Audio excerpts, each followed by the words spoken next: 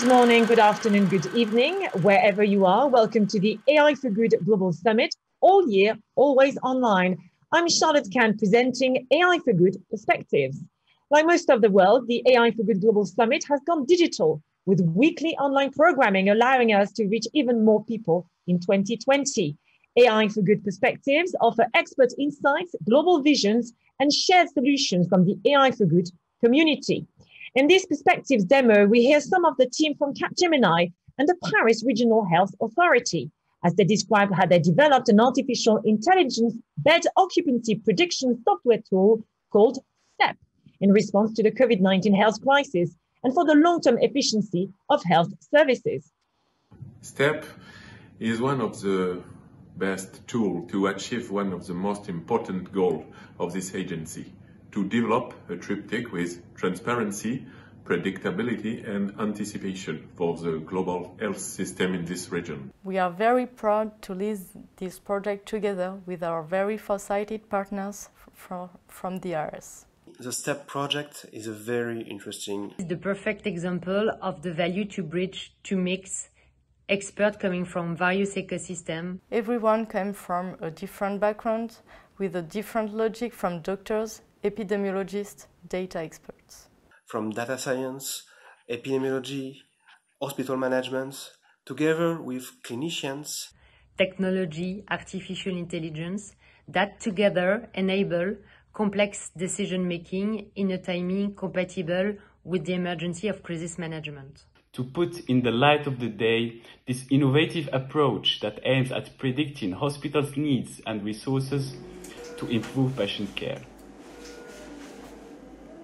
2 or 3 years ago, we had already thought about adding a support tool to the regional health project, which would be able to anticipate scheduled care and monitor what we call the tension on the health system. This tension comes from a permanent conflict between scheduled elective patients and unscheduled emergency admissions. As we already had this idea, COVID-19 effectively enabled us to start this great story, which we embarked on a few months ago.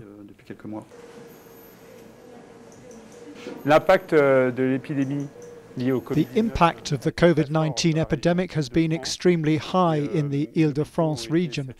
During March and April, the hospitals were saturated to a worrying extent. Very quickly, we asked ourselves how we could best approach the problem of occupancy and saturation of hospital beds in Ile-de-France, be it in the case of conventional hospitalization or in the intensive care unit. The tool was created by trying to identify how we could quantify and forecast future scheduled and unscheduled bed occupancy in the short and medium term. Based on historical data about volumes of unscheduled and scheduled patients, adding in a forecast for bed occupancy by COVID-19 patients, which provided a snapshot of the current bed occupancy situation and also what it could be in the future, taking into account these three elements. Working with COVID data basically means working with crisis data produced by doctors. Sometimes this data will suffer from some noise or some errors. This has been a huge task to first correct the data and put them up to standards to be used in complex algorithms. Here we are at the first page, which enables us to establish a diagnostic snapshot of the record of bed occupancy rates in the Ile-de-France region within 3 macro wards, which are the existing intensive care unit, the extended ICU and the conventional ward. On today's date and for the next fortnight, with percentages and colour coding which reflect bed occupancy on that date. This can be a snapshot at the level of the région or of the département. L'outil STEP a vocation à être utilisé. The STEP tool is also intended for use beyond the COVID epidemic. It came into being during that period, but it can of course be used to follow and monitor both day-to-day and critical aspects and tensions within the Ile-de-France Health Service. This element is accessed via this crisis button, which brings up COVID-19 indicators illustrating the evolution of the pandemic. Thus, we can see the curve of the pandemic's evolution in Ile-de-France with projections based on predictions of the spread of the virus in the region and different scenarios for incoming flows to regional hospitals. Effectivement, la deuxième fonction est une fonction qui est une fonction dont on... The second function is the control tower function. The real strength of this tool is the ability to simulate everything. Donc cette page est une page importante. This page is essential, with the option once again of different levels of analysis. At regional level to check equality of access to healthcare across the region, but also at the département level within the region. With this tool we can simulate the changes to virus transmission rates within the population. At present we are at a transmission rate of approximately 1.4, and I can simulate 1.6 for instance, and with the simulation button see the same table that you saw earlier with changes to bed occupancy rates and requirements. L'outil est fait pour qu'on puisse travailler avec différents modèles épidémiologiques. The tool is designed to work with various epidemiological models devised by different public health bodies, such as the Pasteur Institute and the School of Advanced Studies in Public Health, with the potential to integrate other models from other organizations. We can therefore choose the scenarios, and we can also modify the details of the care available, for instance by changing the number of beds available. If I want to show a number of additional beds in ICU, I can do it and modify the occupancy rates accordingly. Je peux simuler ce besoin-là et donc vous voyez du coup modifier ce taux d'occupation qui est fait. But of course, we cannot treat the hospital as an only COVID hospital. So we decided to model the whole hospital activity, planned activity like cares for chronic disease, for example, or unplanned activity such as ER activity or traumas. The same applies to conventional hospitalization. I can modify the number of beds needed to reach a satisfactory rate of occupancy. Both planned and unplanned activities are actually very predictable, so integrating them was a way for users to measure the impact of freeing beds whenever possible.